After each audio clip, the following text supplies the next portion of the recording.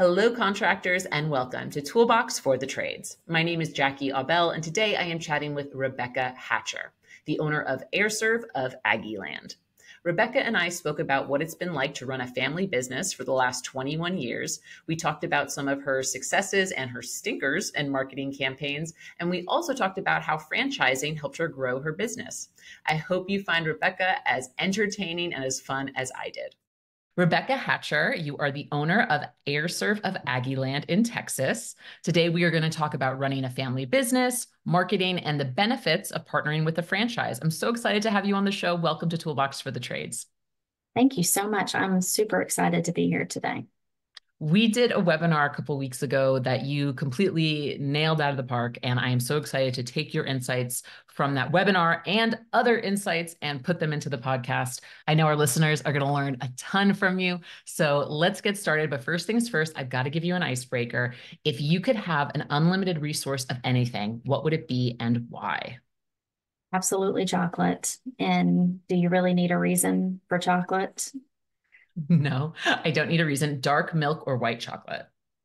Dark chocolate every time. I'm almost not even really a fan of white chocolate. Like I'll eat it if it's all that's there. But milk chocolate, yes. Dark chocolate is my preference. How about I like you? I love milk chocolate. I try to like dark chocolate a little bit more than I naturally do. I think because I trick myself that it's healthier. So I'm like, I'll just get the dark chocolate because that's healthier and I won't feel so bad about eating a bar one night. There you But go. milk chocolate is my love language for sure. And I like that both you and I are like, I guess we'll have the white chocolate because it's here. Yeah, it's But our only choice. it's our only choice. Let's get into it. How did you get into the trades, Rebekah? So I'm kind of in the trades by default because my husband was in the trades. Straight out of high school, went to trade school, and then straight from trade school went into his first job, worked there, changed jobs, worked there, and then one day just woke up and said, "Why am I doing this for the man? I'd prefer to do it for me." So, we were young and dumb and didn't know any better, and so we went into business for ourselves. And I actually was not in the business right at first, but just having him come home and talk to me about his day and things like that, I just really picked up a lot. And so whenever it was time for me to go into the business, I feel like I kind of had that leg up because I knew a lot of the terminology and things like that. You had been studying the language for a bit before you actually went to the Yes. country. Yes. It honestly, it really like is a whole language all in of itself. I know I consider myself like conversationally fluent in the trades. But if you get Nice. me into like the actual nitty gritty of what's happening under the hood there, no, I won't be able to fake it much longer. Um, and if I recall, what were you were 8 months pregnant with your middle child when your Yes. husband Don decided to make this switch, decided to start working for himself. What a time. Yes, no doubt. It was a little crazy right there at first. And I worked for a pharmacy. I was a pharmacy tech. And so we did, kind of have that little bit of a cushion. I had a steady income, of course, 6 weeks maternity leave, and then I was right back at it again. But I did books and nights and weekends, and when I could, I answered the phone. And but for the most part, he was a one-man show, and we were just along for the ride. Yeah. And so you started the business, you and Don started the business 21 years ago. At what part Mhm. did you come in full time? So I want to say that we were in business probably about 5 years or so before I came in full time.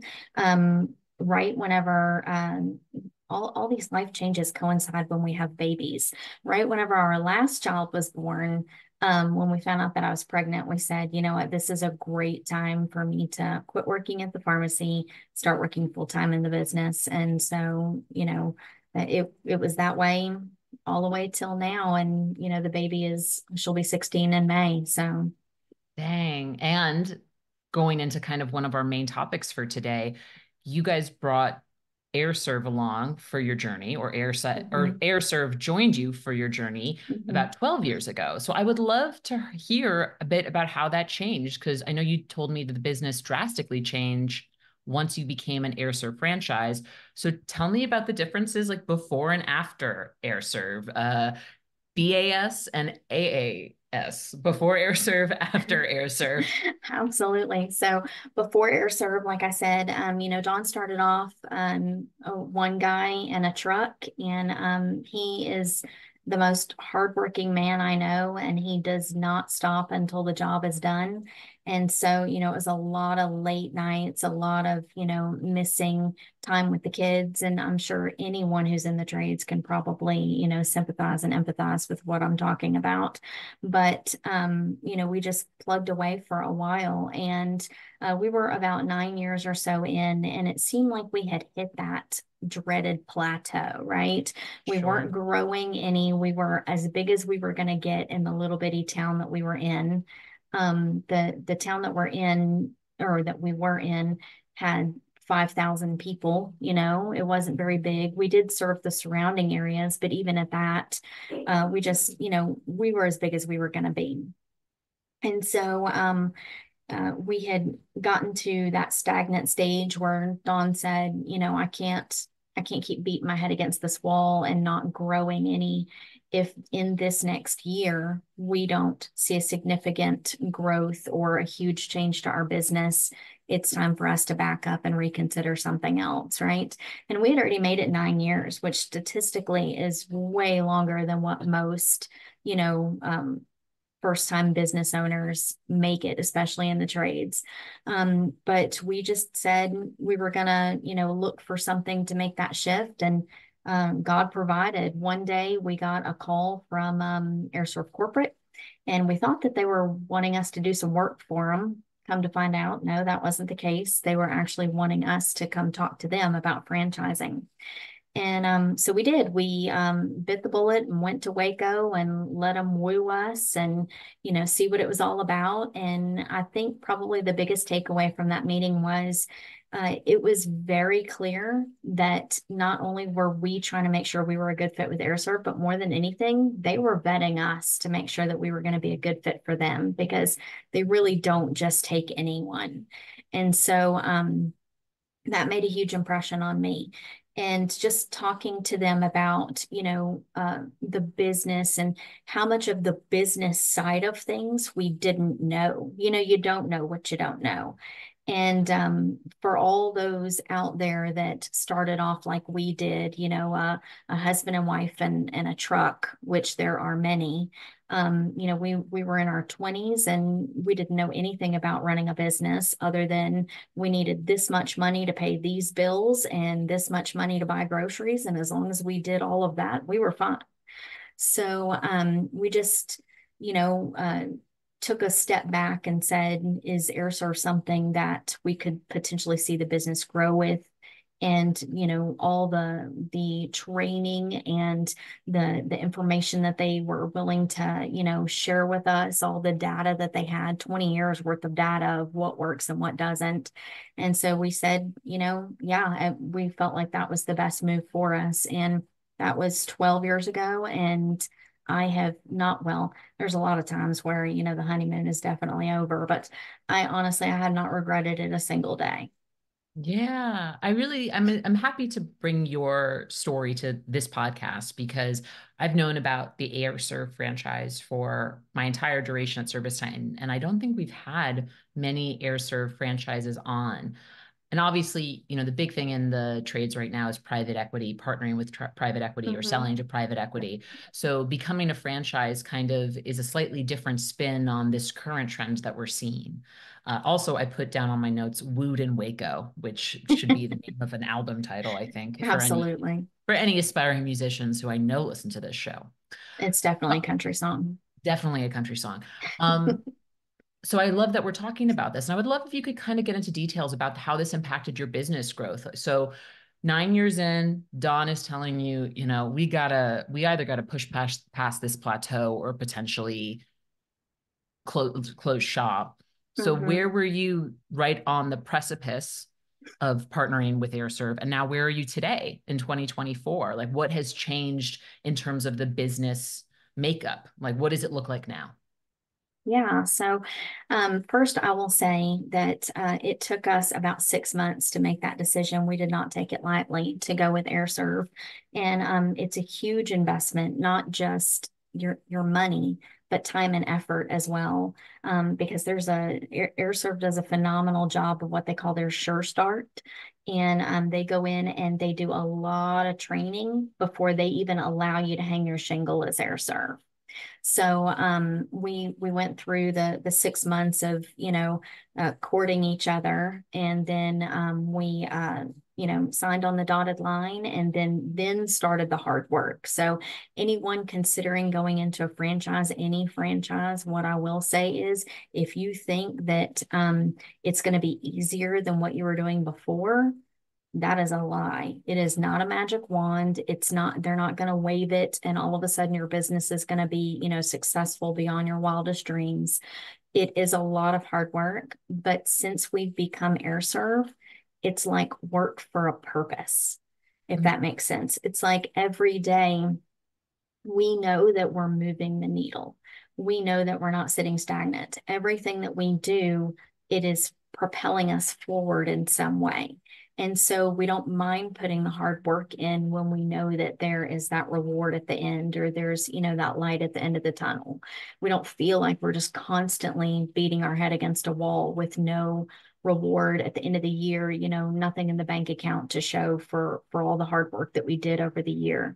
So just having that knowledge, that training, being able to put systems into place, that was the biggest thing for us. We were really sort of running willy-nilly and flying by the seat of our pants, and this was back when we were still writing handwritten tickets, right? Yeah. When my technicians were giving me invoices that were all sweaty and gross with all that, and I'd have to duplicate them and put them inside the system and hard file and things like that. So, it was not an easy transition over to Aire Serv, but it was incredibly rewarding. And each year we've just learned more. We've put more systems into place. We have better processes now. From a revenue standpoint, every single year we've grown year over year. There hasn't been a single year where we have sat stagnant. So that in and of itself has just been huge. And probably one of the biggest changes, I think, is that we were in that small 5,000 population town, and Aire Serv really gave us the encouragement and the ability, the knowledge, and the self-confidence to move a whole town over, which was 45 minutes, to a 200,000 population town, and get started over there. So we've been in the town we're in now, College Station, for right at 10 years, and it has been fantastic. And in fact, not to brag, but yeah, I'm going to do it.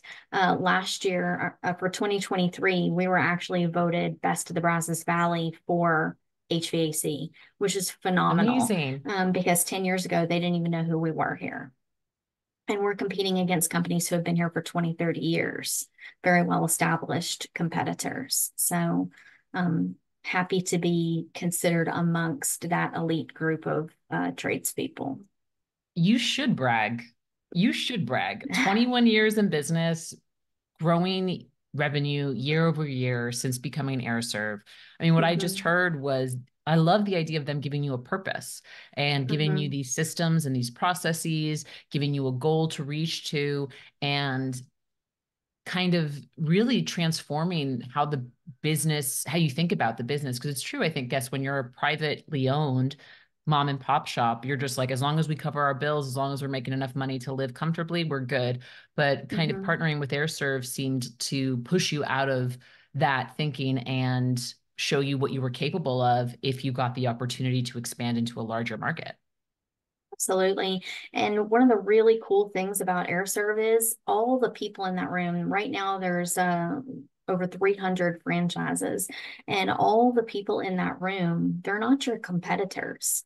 So they're there to help you. So we had people who were, in the next phase of business ahead of ours, mentoring us and helping us. We had franchise business coaches that their whole job was to help us get to that next level and really hold us accountable. And that's one thing we did not have before. The only thing holding us accountable before franchising was our vendors making sure we paid our bills, right? So after we became Aire Serv, we had this system of accountability that we just did not have before. And that made us want to be better. It made us want to rise to the level, that they had set. And I feel like in the years that we've been Aire Serv, we've grown not just revenue wise, which, obviously is very important, but we've grown as a company. We've grown as human beings. We've become better people, better parents, better marriage. Just putting the things in place that we learned through Aire Serv and, some of their code of values and things like that.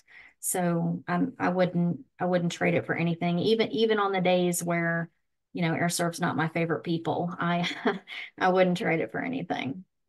I really appreciate your candor here. It's never my goal to have interviews where we blatantly talk about how great something is and how, there's no downsides ever. I love how you're being candid about it. And I'm not gonna, as it comes up like natively in today's conversation, keep doing it. But I think it's also goes to the fact that anything worth doing is rarely easy. And Mhm. it sounds like it definitely pushed you to, and I think that's something I take away from actually myself and my own career, my own journey. So things that are easy are rarely going to have the impact on you as a person or on your business. And it's always nice to get that reminder. So thank you for doing that. Yeah, you're absolutely right. One thing I wanted to talk to you too, we're going to get into marketing in a second, but one thing I wanted to talk to you is really about how this whole transition impacted your culture. You mentioned that Mhm. that doing this made you and Don better partners to one another and also Mhm. better parents. I mean, oh my gosh, give me that pill. You know what I mean? So I would love to know how this coming on board with Aire Serv changed the culture of your business? And then also, what was maybe one of the big takeaways you learned personally? Yeah, so as far as our culture goes, I think one of the first things that we learned with Aire Serv was, and it's in their code of values, is having fun in the process. And I think before we thought as business owners, fun and business were completely separate. And so we could have fun in the evenings and weekends and on our own time, and business was business. And so when we really learned that it's okay to have fun doing what we do, and it's okay to have fun with our employees and to make the day-to-day grind enjoyable, that changed our culture immensely. And then another thing I think that Aire Serv did that changed our culture was it gave us the encouragement and the empowerment to know that we don't have to hang on to bad people in our establishment just because they're able to turn a wrench. That they're, if we're the employer of choice, there's people out there that are like-minded and they see the vision that we see and they want to do better and be better because we're setting the bar higher. And so, we're a lot faster at weeding out the folks who are not going to fit in our culture. The poison in the well. We see it a lot sooner. We weed it out a lot faster. And because of that, I think that our culture has grown exponentially. We've got far more long-term employees than we've ever had because we are a fun company to work for. People enjoy coming. I think they do. They don't tell me any otherwise, right? But I have fun getting up and coming to work every day. Where before, I'm not saying every day was like this, but there's always those days where you just absolutely dread Monday morning. And Sure. since we've grown this culture, since we've grown the team that we have now, it is so enjoyable to come to work and to hang out with these people. And, we get a lot of work done. And in these trades, it doesn't matter what trade you're in. These are some of the hardest working people I have ever met in my life. And they have a passion. You have to have a passion for what you do in the trades, because if you don't, there are other jobs out there that pay more and are easier, period. But if you have a passion for what you do and you share that passion with the people you work with your family, with your customers, you can see it and it comes through. And I think that that really, helps improve the culture overall. So we have fun. We have pizza parties. We have ice cream socials. We have Halloween movie night. We have family game night. We have, revenue goals and, all kinds of battleship games, and we play darts in the back, during our lunch break, and we get together on the evenings and weekends sometimes with each other, and we just try to make it be a family environment, with accountability. There has to be that Sure. fine line there, but a family environment where we trust our people, they trust us, and they know that we've got their best interest at heart. And then I think you asked, how did that impact me personally? Yeah. So when we got finished with our training in Waco, one of the first things we did was we took that code of values, that neighborly code of values. And if you've never seen it, I encourage you to, I will email you a copy. It is a phenomenal code of values. Everyone should live by it. But we took that neighborly code of values and we turned it into a Hatcher family code of values. And we had never done anything like that before. I mean, here we had 3 kids and we were raising them to the best of our ability, but we had never really held them accountable and let them know you can have goals, you can have dreams. There's, a great big world out there, and we're not going to limit you by, just being here and doing what we do every day. Or, there's so much more out there, and we want you to experience it in a healthy way, right? But I think for me, the biggest thing was just knowing that because we do own our own business, and there is so much gray area between, what is only Aire Serv time and what is only, the Hatcher time. We had to develop that code of values, and we had to make sure that, we were holding our kids accountable just like we hold our employees accountable. And so that was a huge shift for me that really helped me personally, as well as, Rebekah, the business owner. Wow. I've never heard of anyone implementing a code of values in their family before, but wow, does that make sense?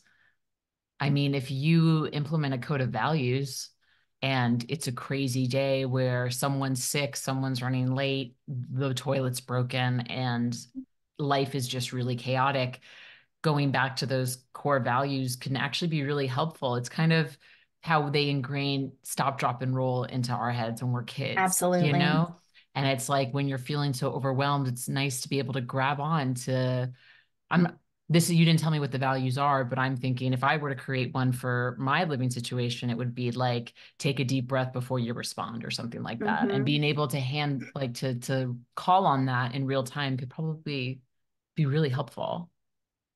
Yeah, absolutely. So I mean, it's very simple. Respect each other, act with integrity, make sure that,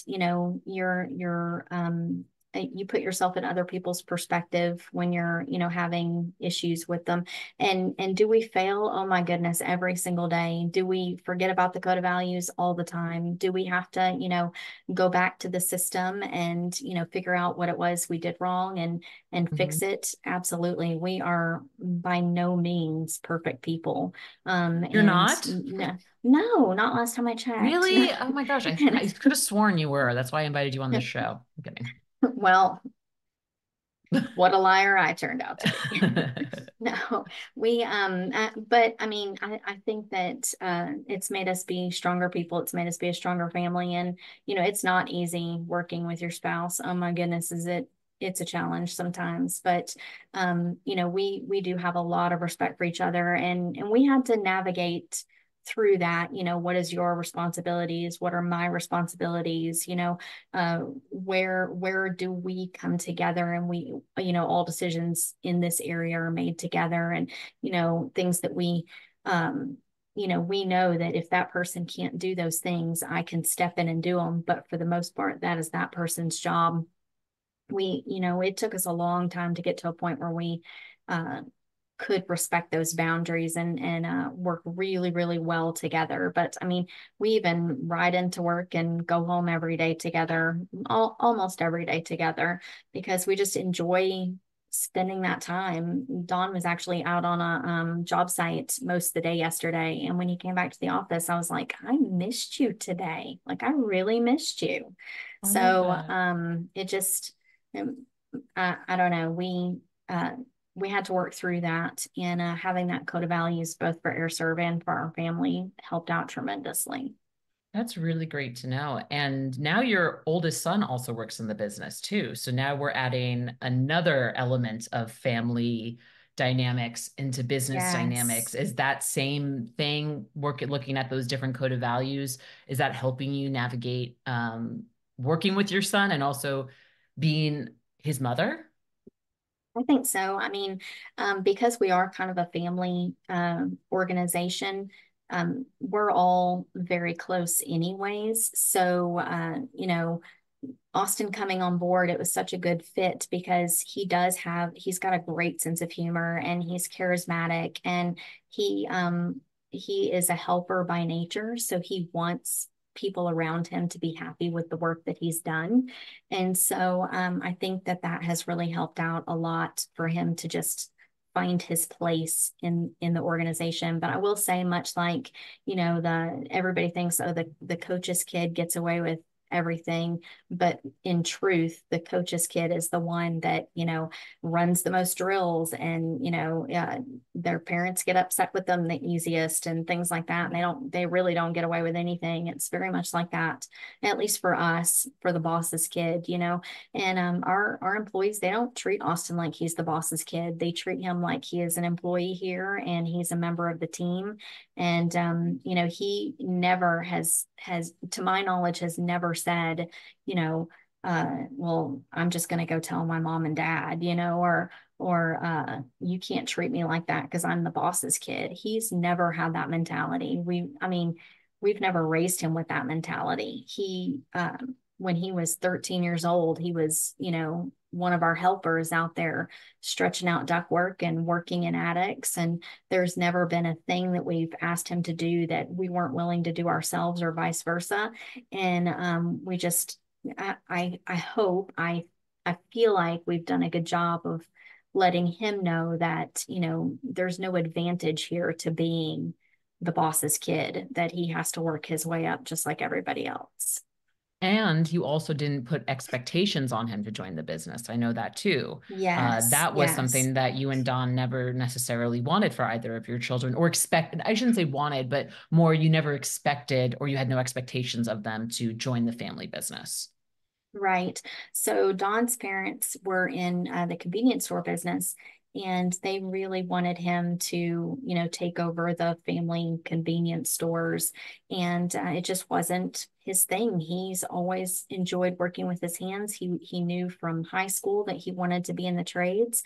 And so that was kind of a hard transition for his parents to realize that he was going to, be his own person in life and do his own thing. But they're exceptionally proud of him now for, going off on his own and being his own person and, following his passion and his career. And so we said that we were going to do the same for our kids. Austin, by the grace of God, has come into the business with us. Now, will he stay forever? I don't know. Maybe life will take him somewhere else. But for now, he's in the fold, and I think it's great. But is he going to buy the business one day? I don't know. That's not anything that we're gonna, make him do. If he comes to us and says, "This is where I see myself going," we'll absolutely support him. But and then our middle child, Lauren, she's going to college right now to be in biochemistry. So she's not got any grandeurs of working in the business. She worked in the business for approximately 1 week, and we were like, you know what, this is not a good fit. So, Oh and then my Allison is gosh. our wild card. We'll see what she does. I don't know. Oh my gosh. She's high maintenance, so she's probably gonna have to come to work for us just to have some nail and toto money. I absolutely love this. Is one of the things that when I first spoke with you, Rebecca, I was like, I need to have her on the show because you're just so dry, like you're just deadpan with some of this stuff, and it cracks me up. And I know our listeners appreciate it too, because there's nothing more refreshing than somebody telling it like it is, which I think you've done a great job of doing so far. Oh, thank Now, you. I would be remiss if I did not chat with you about marketing because as you said in our last one of our calls, it is your jammy jam. It is So my jammy jam. and I know that that was something that you really got to embrace once you joined Aire Serv. So tell me about your most memorable or successful marketing campaign. Oh my gosh. Well, I will honestly say that there have been a lot of stinkers, a lot that I was so excited about, and I thought, man, this is the one. This is the marketing campaign that is just going to, set our air conditioning company above everybody else in town. And then it was an absolute flop. And so I think just any campaign that you can see that return on investment, any campaign where I can go inside ServiceTitan and see that that campaign made us money is one that I get really, really excited about. But not to tie this into Marketing Pro because I know that that's probably a whole separate conversation. But I will tell you some of my favorite campaigns have been here recently since we've been on Marketing Pro and getting to have that cohesive email campaign, direct mail campaign, all put together and, also have the SMS go out. That is phenomenal. So I'm loving being able to use my creative side, which is really why I like marketing. I'm a creative person. I'm very right-brained. My husband is very left-brained. He is very analytical and logical, and I am very creative and, crazy, and I live in chaos, and he has to rein me back in sometimes. But so any marketing campaign where I can, just get creative and have fun with it is probably some of my favorite ones. I really love running like drawings and contests and things like that.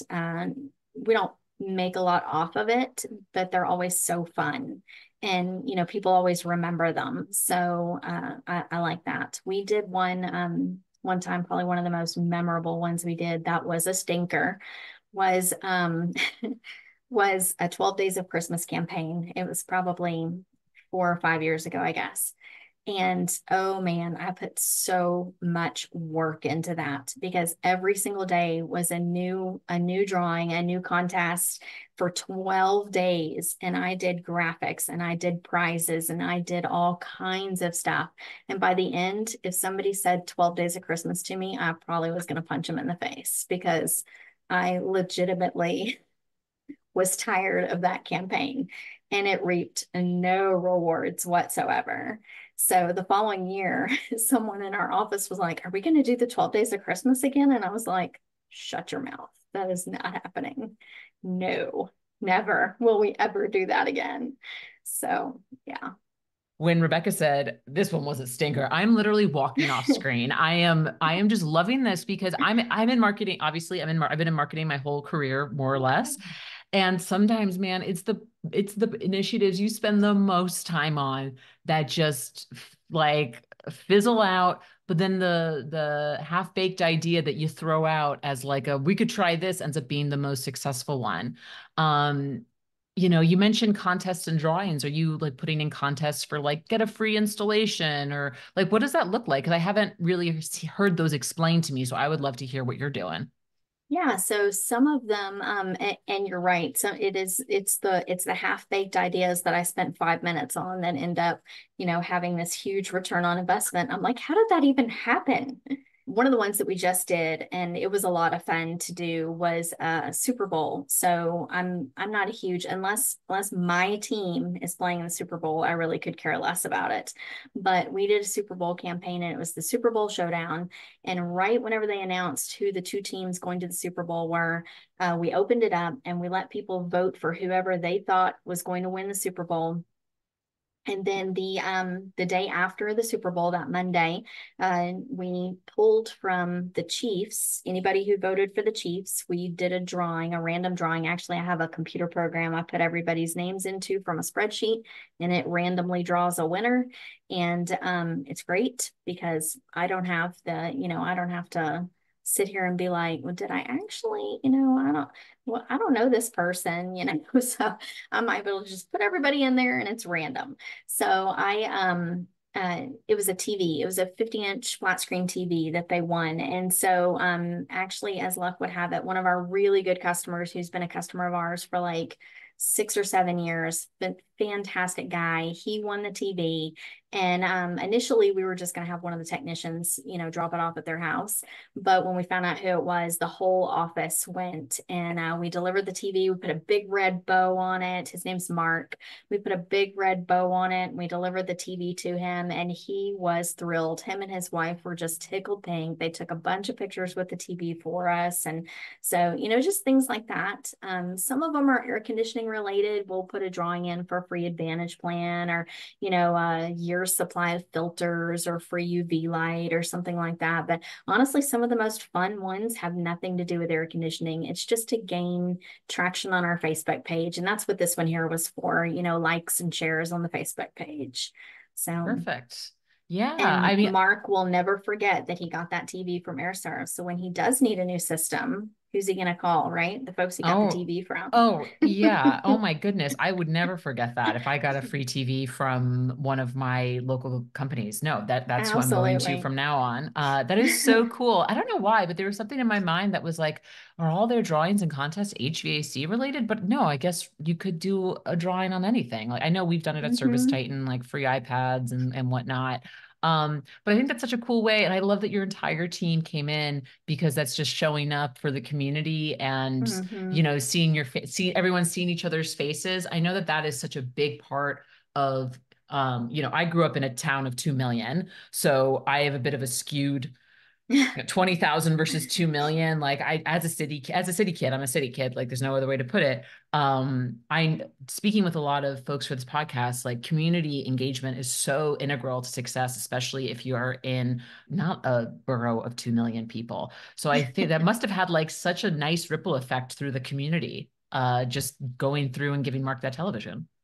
I hope so. And actually, Mark works for our local police department. So honestly, it couldn't have been a more deserving person. So he said, I cannot wait to go to the police station and tell everybody about the new TV I got, and we'll have the next Super Bowl party at our house. So yes, it was very rewarding to get to see how excited he was. And like I said, it's crazy that it was so random because it couldn't have gone to a better person. He has referred us so many times and has used us loyally for many years. And his daughter and I'm sorry, his son and daughter-in-law use us loyally. And so we were really excited to see.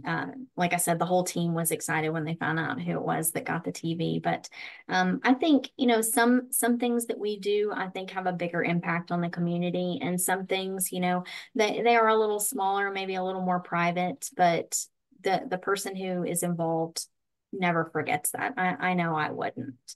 Yeah, and I think that's actually a big part of why so many people find this career so rewarding is because you truly get to see that one-on-one interaction with the customer. You really, when you are able to provide exceptional service or able to give them a little something extra, I know that's something that I think a lot of people take a lot of pride in and drives their purpose for running these companies. So I love that we got to talk about that a bit.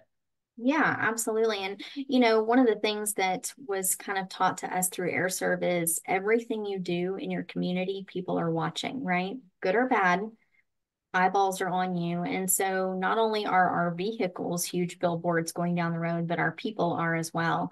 And one of the best Facebook posts we ever had was two of my guys were in a van. They were on their way to a maintenance call. A little old lady had a flat tire on the side of the road. They pulled over and helped her change her tire. And she took a picture of them changing the tire and put it on Facebook and tagged us in it, that our guys stopped what they were doing and helped her change her tire. And that Facebook post got more likes and shares than probably any other Facebook post we've ever done. And, we didn't do it for that. We did it because it was the right thing to do. But, I think people are afraid to use those moments as a way to plug their business. And did we do it because we wanted to plug Aire Serv? No. But she took the picture, she put it out into the world. And so we were able to say, hey, this is our team. These are the people who you're calling to your house, right? They'll stop on the side of the road, even though they're running late to a maintenance call and probably will have to miss lunch because of this. They'll stop on the side of the road and, help somebody out. And anytime you're part of an organization that does things like that, it just makes you feel even better about, those people. So. Yeah, that's so great. I want to wrap up our section on marketing a bit. You mentioned now several channels, email, direct mail, texting, Facebook. Is there one channel you get more or less success with? Like, which do you have a favorite channel? Which ones are performing the best for you? Well, honestly, the recurring services on the SMS campaign has been one of the best. That was like a brilliant thing for system for ServiceTitan to put into place, because it really helps us connect with our customers and we don't have to take the time to sit there and call each one individually. And I know that there's something to be said for that personalized touch. And there are people who don't respond through the SMS and we do end up having to call them.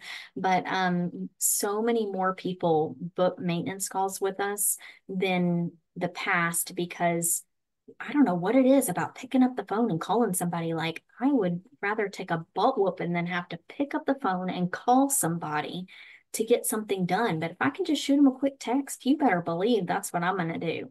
So I don't know what it is about that. People love it.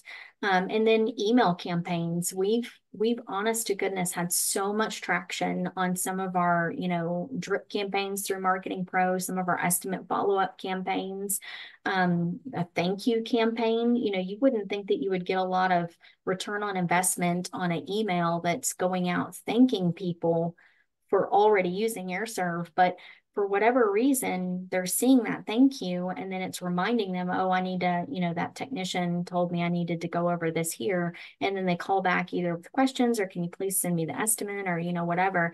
And so we've actually even gotten some ROI on, thank you campaigns. So I love email, and email, like I said before, email is a way for me to be able to use my creative side. Canva and I are like this. Canva is my love language.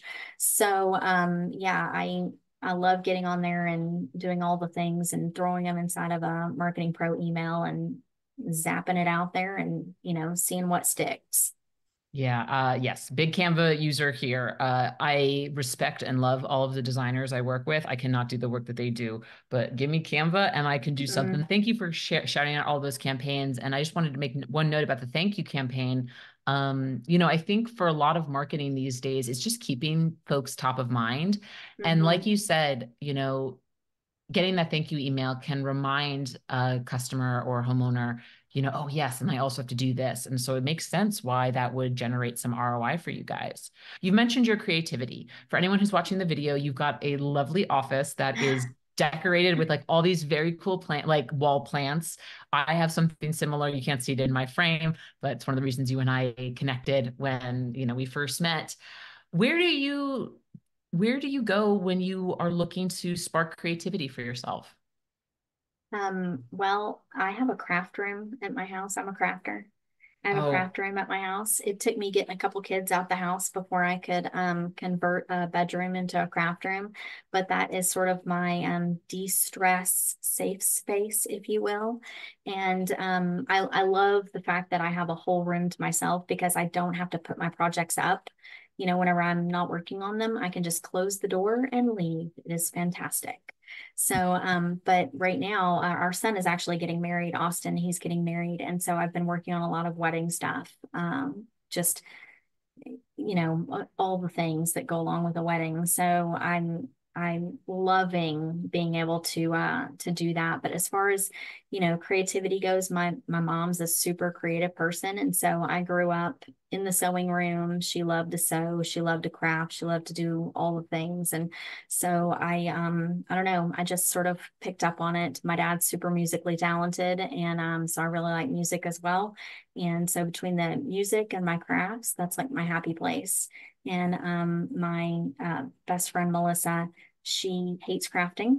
It gives her hives, but she will come sit in my craft room with me and drink glass wine while I craft. So it's Oh, fantastic. that's a good friend. That's a good friend. Yes, I also yes, love she's a good friend. crafting. Also have crafting. So we'll also have to create the crafting for the trade spinoff in addition to our chocolate for the Yes, trade spinoff. definitely. Final questions for you, Rebekah. Final question. What are your personal hopes for the business 5, 10 years from now?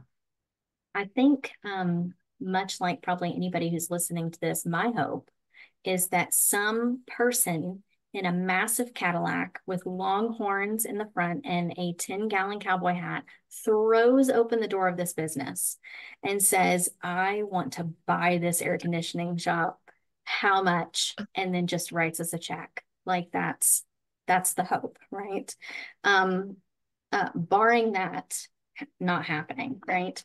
I think that the biggest thing for me is I just want to continue to see us grow. I want to continue to be able to be a blessing for the people that we work for and for our customers, and let them be a blessing to us, because that's really what it's all about.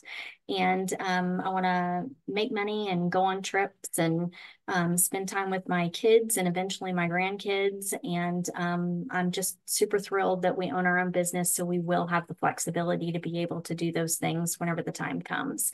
And, for anybody out there who is, on the beginning of owning their own business, I would say stick with it, because one day you will realize that you're no longer working in the business. You're now working on the business. And those are the times where you can leave and that, it's not going to burn down while you're gone, right? You're going to be able to spend time away from the business and know that everything's okay. So 5 years, I hope that we're able to, step away a couple days a week and be able to enjoy our time in life. 5 years from now, we'll be empty nesters. And so I'd like to be able to do some traveling and know that, even if we do still own the business, which that's the plan, it's still running like clockwork, even if we're not there. And 10 years from now, I don't know, maybe moving on to the next thing. Maybe we'll start a new location, or, start doing something completely different. Maybe I'll open up a marketing business or go to craft fairs. I don't know. I love that, Rebekah. Well, thank you so much for joining me on Toolbox the Trades. I'm so happy I got to share your story. Thanks for cracking me up today. Thank you so much for having me. This has been so much fun.